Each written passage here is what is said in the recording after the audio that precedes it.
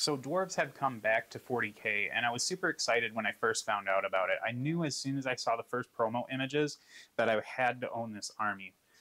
The only thing was that as GW put out their promotional materials or marketing materials for the army, I wasn't really impressed with the way the army scheme was presented.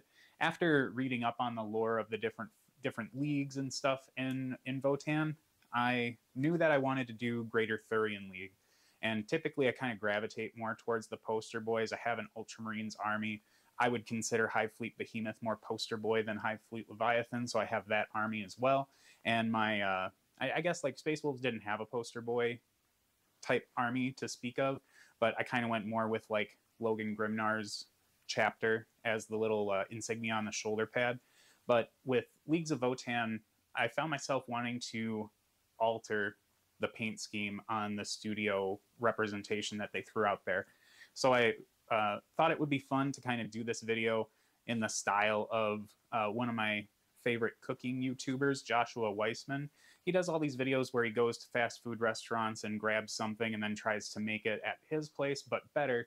And that's what I'm attempting to do here. So by the end of this video, I'll ask if you think that I have achieved the GW paint scheme, but better, even though I'm altering the paint scheme just a little bit. I did want to make it clear that I don't think that the GW paint scheme is executed poorly, like the actual process of putting the paint on the model. I'm not poking fun at any of the painters who are working for GW or doing their tutorials online for the Greater Thurian League. Really, I think GW has to boil down the complexity of their paint schemes for these initial releases to make sure that when people are looking at the game and wanting to get into it, they're not intimidated by the difficulty of the paint job. And especially when you're doing something like a massively white army, it could be intimidating to someone who hasn't painted an army ever before, someone who's a little bit like, I won't say lower on the curve. I would say that they are your standard painter, where they're picking up those GW colors and throwing them on the model. I really don't mean to put this video in the light of insulting anyone or saying that people just need to innately be better at painting in order to be in this hobby. I'm only stating that myself, I prefer to hold myself to a different standard than what GW puts on their boxes, and that's what I'm trying to execute here. So hopefully anyone who is painting at that level could hopefully learn something from the video. And if there's anything people want to know more about, or they think I glazed over something a little too quickly in my video, just post a comment in the section below there to let me know what you want to see more of. I always read my comments. I might not respond to all of them all the time, but I do make sure to check up on every single thing that people are saying or people were wanting to communicate to me. So don't feel like I'm trashing anything, and feel free to ask me any questions, or if you want to see some more elaboration on a technique, I'm more than happy to try and do something like that. So I'll start off priming the model with Pro Acryl's white. This is going to be done through an airbrush because I am mixing in a little bit of the Lupercal green. That's going to kind of be the base for our armor in general. I wanted to mix the two, the white and the green together, because I want to be able to get like a mid-tone to be able to work up my highlights and work my highlights down, or my lowlights, whatever you want to call them. And that way I'm just having a mid-tone type color, so I don't have to, my highlights don't have to fight my base coat. So in order to do this, I'm taking a small little steel cup and mixing in some of Vallejo's airbrush primer. It's not necessary. I usually use water, but I just had it more available. Pro Acryl goes in, and now I'm getting out this Lupercal green. You can see that I don't use a lot of it. The thing about white in general is that it's much like the hearts of men. It's easily corrupted, so it doesn't take a whole lot of a color to kind of tint it. And one of the reasons why I'm mixing in something separate from my airbrush is this is more so affected by having a larger cup or painting a lot of stuff at once. But this way I get to make sure that my paint is thoroughly mixed, because when you're mixing in that cup, sometimes you can get parts that aren't quite mixed up, and you'll be shooting like two different colors or something like that. So just going around the whole model with that color, you can see when it comes out, it looks super duper bright. Part of that's my lighting. The other part of that is just the nature of white when you're mixing it with things. It just seems to look lighter. And I am painting a medic here because I got a little too excited and painted my my Thane that was going to go in my Hearthkin unit in order to get some, you know, prime models on the table for a test game after the codex got rebalanced. So I had to show something. But this is what the model looks like when it's dry completely. So you can see they're just a little bit darker, and then there's the Thane to show you that we're working with the same color here. So for the armor, we're only going to be using these two colors, the Lupercal Green and Vallejo Model Color White. We are going to use one a little bit later, but that's for later. I don't have any specific reason for grabbing Vallejo White for this one. It's just what was readily available, and I guess I appreciate the consistency. Now, given that we're going to be trying to do this as a but better style, I am going to use a wet palette because we're going to be using wet blending, glazing, and layering. And in order for those things to work well for you, you don't want to have to keep rehydrating your paint and watching it change its consistency in a traditional like dry palette. So this is just a Red Grass Games XL palette. If you're making your own out of like a deli ham container and some blister foam, then that works just fine too. I just find that this is, you know, the size that I like, and it functions for me. One of the big things that helps you out when you're doing painting like this, you know, glazing, layering, and blending, is being able to have access to a spectrum of your blends and highlights or your colors that you're using for this. So this way I don't have to worry about doing this very rigid, like 2-to-1 for white to green or something like that, because I can sit here on this palette and lay out a spectrum of colors that I can pull from, and then while I'm painting the mini, I can just kind of go back and forth between the different types of colors that I've got laid out. I can like increase my white if I need to, or I can put in some more green if I need the shadows to be a little bit darker. It just works really well. Taking a look at GW's promotional or marketing images for the Votann, most of it's all in Greater Thurian League, and specifically let's hone in on the comms fellow and the scanner dude in the bottom right-hand corner. There's a lot of opportunity for cool interest or contrast to be built up on these armor panels, and then we also have that opportunity on the shoulders. There's just there's plenty of potential for us to make some cool looking models here, and GW's at least attempted to do it with some of them. Like on that scanner in the bottom right hand corner, you can see there's some shadows in the corners of their armor panels towards the bottom, but we're going to pump that up quite a bit just to try and make this look a little bit more interesting. So to start off, I wanted to mention my little mini holder here. This is an old vitamin bottle, and I really like this with some blue tack under the model, especially these child safety ones, because you can spin the lid around to not have to move your hand when you're painting the model. It just really helps. So if you're looking for some kind of holder, look towards vitamins or large prescription bottles or something like that, and it'll set you right. You won't have to spend a ton of money on mini holders in order to paint your stuff. This also gives you a nice little area to brace yourself, so that you're kind of eliminating the opportunity for some of those shakes. I know a lot of the locals that I talk to say they've got problems with shakes when they paint, because they're just so focused on things, but then they tell me that they're not bracing themselves on anything, so you're giving yourself a little bit more stability, almost like a kickstand for painting here.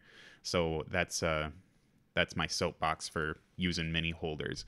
So I'm pretty sure you can tell that you can tell everything I'm doing at this angle. We're going to go ahead and change that.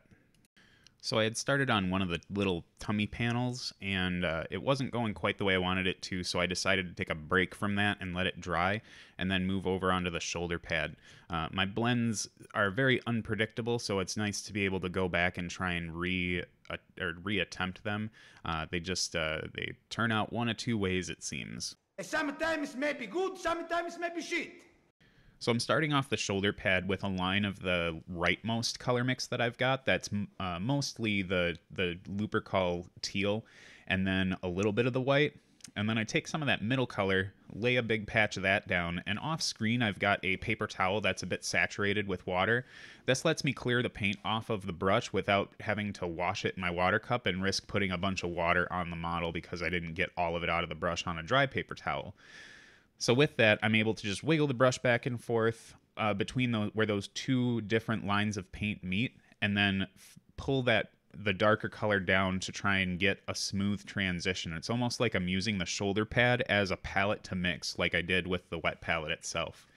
So now I'm going to go in with the bright white, the white and teal mix that's furthest to the right, and drop a little bit of that on the shoulder pad here. And my mix on the model wasn't quite wet enough to continue to work with. So while I was wiggling back and forth, I just went back in with the mid mix of teal and white, and then just laid a line of that down so I could mix and then feather it out a little bit. So when I take the brush and clear it off on that saturated paper towel, I'm going to the point of the paint that's closest to the shadow part that I laid down, and then just kind of pulling the paint out, almost like I'm pretending that I'm wet blending, but I'm just trying to thin the paint out and push it further back towards the model. Off screen, I'm just doing some blow drying here so that I can dry the model up quickly and show it to you. So right now I think we've got a pretty decent smooth transition between that mid-tone teal and the dark part, but I'm not quite happy with the brightness of the corner of the pad where I wanted that highlight to be. So I grabbed some of the mixing water that I had on my palette, and then I decided to do some glazing. And that you could see on the right most color mix that I had kind of put a little bit of extra water in there to make that more transparent. So I'm starting at where I want the transition of the light to be and pulling towards that highest point of reflection on the shoulder pad, and that allows it to kind of put a screen of the bright color on there. And now I'm zooming in even more so you can see that I've got a decent transition. So I don't want to abandon you by saying, here's the shoulder pad, now just do that 50 times.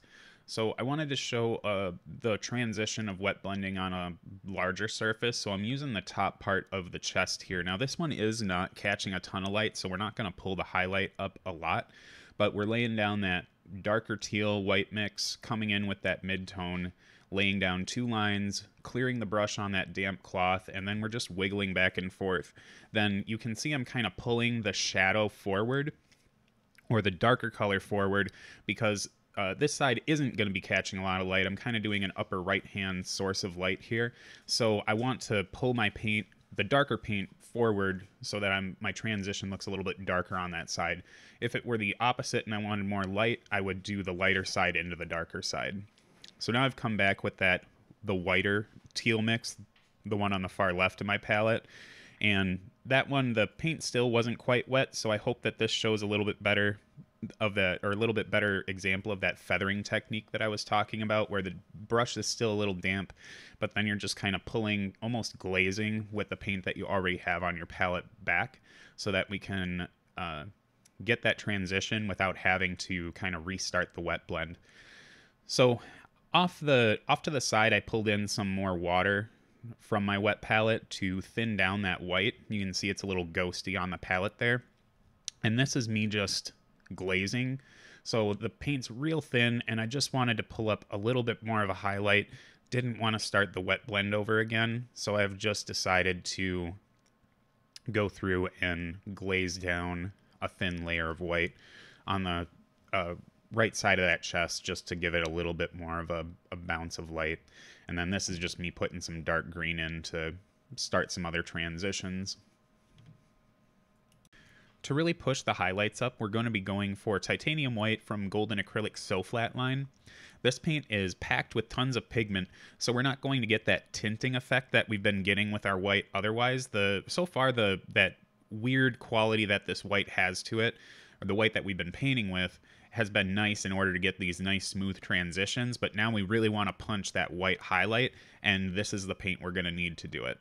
Following the steps that I've done so far, here's the mini at that point. All the panels are highlighted with the teal and white mixture that we've got, so now it's time to start pulling out that So Flat color and punching up the highlights. You can see on the palette that it's quite thin, but that doesn't mean that the pigmentation is so split that we can't get the colors to register.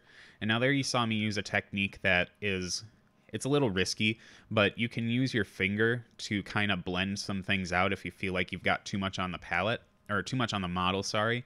So that's just what I did with the shoulder pad there. I felt like I put too much white on, considering this is supposed to be a darker, the darker part of the model. So I just kind of pulled that pigment back with my thumb a little bit. It's almost like you're smearing it. I wouldn't completely recommend doing that all the time, but if you can get the hang of it, it's a pretty nice little trick. It can give you some quick, smooth highlights without having to spend a ton of time glazing or layering or anything like that. So I seem to do this a lot for whatever reason. I didn't realize I did that so much until now. But this shoulder is where the highlight's going to be a little bit more strong. So you can see I'm kind of employing that standard glazing method of starting at the point where I want the highlight to be the weakest and then drawing the brush out to get that highlight on. And after a bit here, I just, the white's dried up, so I've come back to kind of reestablish that highlight with, even though the titanium white is still super strong, it is nice to just give that last crisp, strong highlight on there to put another layer down just to make sure you've got it registering as super bright white on the tips here. We want to make sure that the model is still kind of paying homage to the greater Thurian League that GW's set up for us, but we want to make sure that there's a lot of interest in every single transition on the panels. So making sure we end on that super bright white is going to be key to making sure this model pops a lot. So one of the final things that I'm doing here just to lift the highlights up a little bit is going through and lining all of the recesses of the model with straight Lupercal green. Now this stuff is pretty thinned down. You can see through it on my palette there on the middle right of the palette.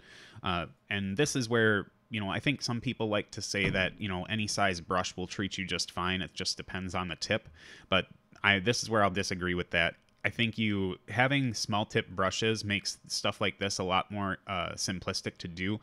You're not loading your brush up with a ton of paint and worrying about hitting other parts of your model. This way I've got a nice long thin tip that's going to get into these little crevices so that I can put down a line of that Lupercal green and not worry about hitting something else or having a huge splotch of this stuff hit the rest of my model.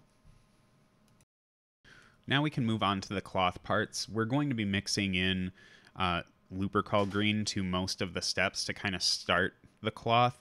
This kind of pulls the model together. It keeps kind of the same tone between the cloth and the armor that we kind of see in the GW example. So we're taking the Lupercal green to start out with, and we're going to be mixing in Abaddon black to start off the base coat for this.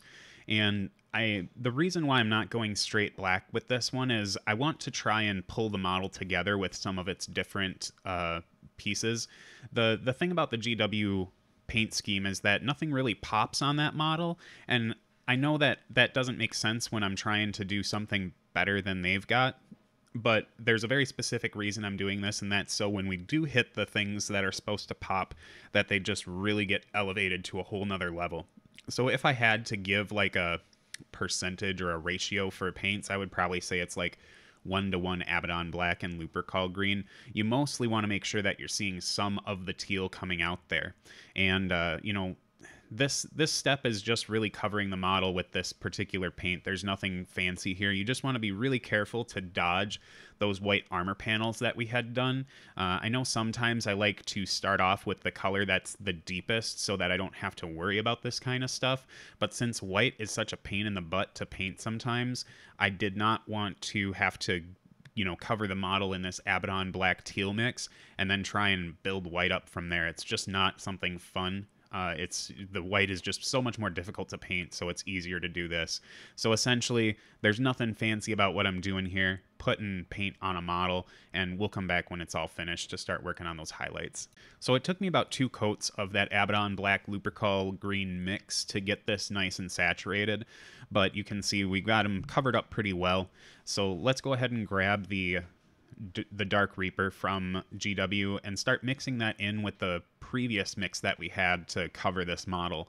And the reason why I'm not just going with the straight Dark Reaper is because I'm going to just be layering the model for this part of it. I'm not going to be messing around with doing a bunch of glazing or wet blending. There might be a little bit of glazing, but mostly I'm going to do layering. I think with black you can get away with doing layers because it's just so dark and you're only really trying to pop up some of the really reflective portions. So since we're not really making a super hard transition to that Dark Reaper, our layers will read as transitions, I guess. It's not going to be, the prettiest thing in the universe, but it's definitely going to be better than just a couple edged highlights slapped down. We'll move on to the final highlight for the cloth on the model. I think it's final-ish. And this is just going to be that wolf gray, or yeah, I'm pretty sure it's wolf gray from Vallejo Game Color. And this one I'm getting a little sloppy with in terms of the mix. I'm wanting to try and make sure that it's not too much of a departure from that Dark Reaper Lupercal Abaddon Black mix. Since it's so bright, it can be really easy to have this get away from you. So I just want to put the smallest bit of that paint into that mix so that I can try and get that highlight to work better. So now that we're in a little bit better of a focus, we just want to spend our attention on the really important parts of this model, the ones that are going to be, we're trying to call a lot of attention to. So with this, we're kind of glaring, I guess, or glazing. I don't know. It's like a layering plus glazing type thing I think I'm doing here. I don't. It's thin enough to where I think you could read it as glazing, but it's also a little bit more on the thick side, so it kind of comes off as layering. At any rate, I think it's, if you follow those types of strategies where you're thinning the paint down and then starting where you don't want the paint to be brightest and then pulling it to where you want it to be the lightest, then you're pretty good. When we get to these shoulder pads or knee pads or elbow pads, I guess elbow pads, no shoulder pads, but I'm keeping the paint a little thicker so I can control the line. Same thing with the fingers here. I just want like really sharp highlights on these. For the leather, I'm using a mix of Thondia Brown from Games Workshop, and then Green Stuff World has this leather brown that I'm trying out here as a mix for the highlight. So I'm setting up this Thondia Brown on my wet palette, and while I'm at it, I'm getting the mix with the Green Stuff World leather brown going, and I think this paint on its own looks really decent. Like when you put those two colors together, they look like they would function really well. But when I mix them together, you can see that we're kind of getting a green tint. And I know that I wanted to keep the colors in this model like similar-ish, so that when we put some of those contrasting colors on, they really do pop. But I don't think I'm really appreciating the greenish tint that the leather's getting here, because the leather was originally going to be one of the colors that I was hoping would bring a little bit more visual interest to the model, like make it stand out a little bit more, but I'm not so certain that I'm digging what's going on with that color right now. So this is essentially just taking all the parts that I would register as leather, like the belt, the weapon pouches, the boots, and the little handle on that plasma axe, and just covering them like you would normally. Nothing fancy here. So here's the model after all of the leather parts have been covered, and now we're going to move on to the first highlight. This is very similar to what I did with the pants. I've just mixed the Thondia Brown and Green Stuff World leather brown together, and then I'm putting some layers on here. I wouldn't quite call it glazing again. I think it's more layering, but just with thinner paint. Maybe I am glazing. It's just a weird, I don't really like all the terms for different styles of painting. It's just I kind of do what feels right and put it on the model. Like wet blending is wet blending, but the line between glazing and layering I feel like is a little bit more thin than people would like to would like to admit. So just follow the same steps here of going through and highlighting that model, just to call out those brown midtones. So here's where we start to see my complaints about how this Green Stuff World leather brown is looking with that Thondia Brown mix. It's just standing out too much. We've got that greenish brown leather that's existing on the rest of the model, and the Green Stuff World leather is more so what I kind of wanted the whole thing to be, was more of this orangey leather brown. So I'm laying down the highlights because I'm kind of just here, so I might as well do it. But in the future, I'd probably mix this down with a different type of brown. In order to fix this for the moment, I've decided to take some Agrax Earthshade, and this is old GW Agrax Earthshade, not their new stuff that's more thin, and started throwing it on the model. The reason why I call out specifically the old style wash for GW is that this stuff is a little bit more pigmented, so it's almost more acting like a screen of brown. It kind of it's almost like when they say shade, it really is a shade. It's not a wash. So I'm just trying to bring the highlight down to kind of be a little bit more cohesive brown. Like I said, in the future, I'm probably not going to be using this leather brown from Green Stuff World on the rest of the model. I'm probably going to switch to something like Beastie Brown or something from Vallejo Game Color. I'm going to jump around a little bit to things that maybe people might not have seen all over the place. So like I'm skipping the metals on the gun, like the silvers. I'm skipping the power weapon because there's 1,000,001 videos out there to watch on how to paint power weapons. If you feel like you want to see my process on either of those two, especially with this army in mind, post a comment on the video, and that'll let me know that I need to go ahead and make one. But I just didn't want this to drag out so long with showing everyone things they've already seen before. But with this step, we're going to be utilizing some pure metal pigments from Green Stuff World to try and get these golds to really bounce a lot against that green. So I've already base coated the entirety of the parts on the model that I wanted to read as bronze with that decayed metal from scale 7.5. It was probably a little too dark for what I needed to do here. I probably could have mixed it with this stuff. But in order to get that metallic pigment from Green Stuff World to work, I'm mixing in some of their master medium, which I have plenty of dry pigments hanging around, but I've never been able to find a really great medium to mix into them so that they behave the way that I want them to. But this master medium from Green Stuff World not only works really well with the metallic pigments that they've got, but I also have like Hera's like fluorescent pigments hanging around, and it does really well with those too. So I'm switching brushes here because I grabbed the wrong one. I instead was using the brush that I mashed all the pigmentation together with instead of the one that I wanted to paint with. So I start off with one of these little side plugs, and I'm just applying the pigments pretty thin on the top portion, and then grabbing a little bit of that decayed metal, laying a line down, and blending them together. These pure metal pigments seem to blend pretty well, so don't be afraid to kind of mix them up with your other paints. I'd be interested to try some more with this to try and like mix them into that decayed metal to try and help bring it up a little bit because it is super dark. So we're just going to keep zapping the model with this bronze and then move on to the next one. So now I'm kicking over to the gold. They have an antique gold, but this is just the plain ass gold, regular gold. This one I wanted to try and make a little thicker because my highlights here are going to be a little bit more pointed, so I put just a tad bit more metal pigment in and a little less of the master medium in just to try and thicken this up a little. I believe I might add just a tad bit of water to this, but not a whole lot because I did want to keep it pretty thick. Yeah, so I was pretty sparing with the water that I added to this one. So after we load the brush up, I'm just going to be hitting some of the very top details, and this gold stands out enough against the bronze. You can see I accidentally went into the cup that I had used previously on another model. That was fun.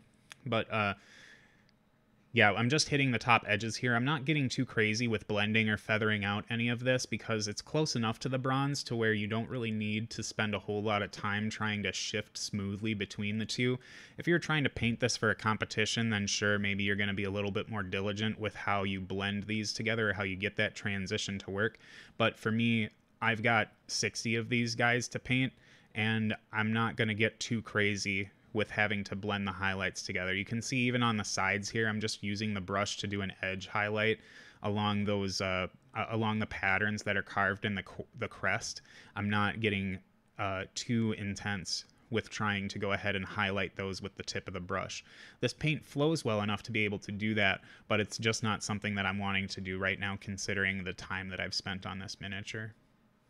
So just to remind us, here's what GW's image looks like for how they expect the Greater Thurian League to be painted, and then here's a spin down of what I ended up with.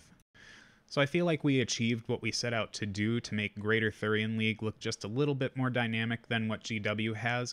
Of course, mine registers a little bit more like greenish, like minty green, instead of their kind of drab military looking white, green, gray thing they got going on.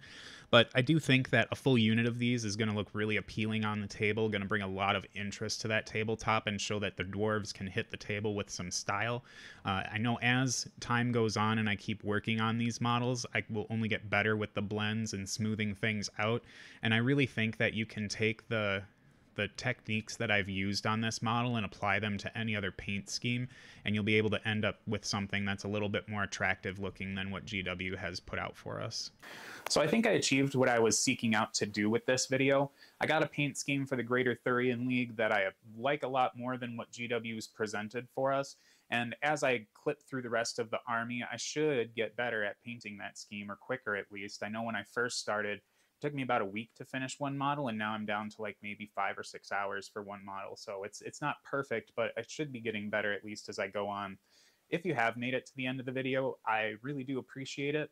And if you have any like suggestions or questions or anything that you'd like me to elaborate on, just post it in the comments below, and I will make sure to read that and respond, or maybe it might spur on another video. I'm interested to see if people really like this this approach to this but better type series.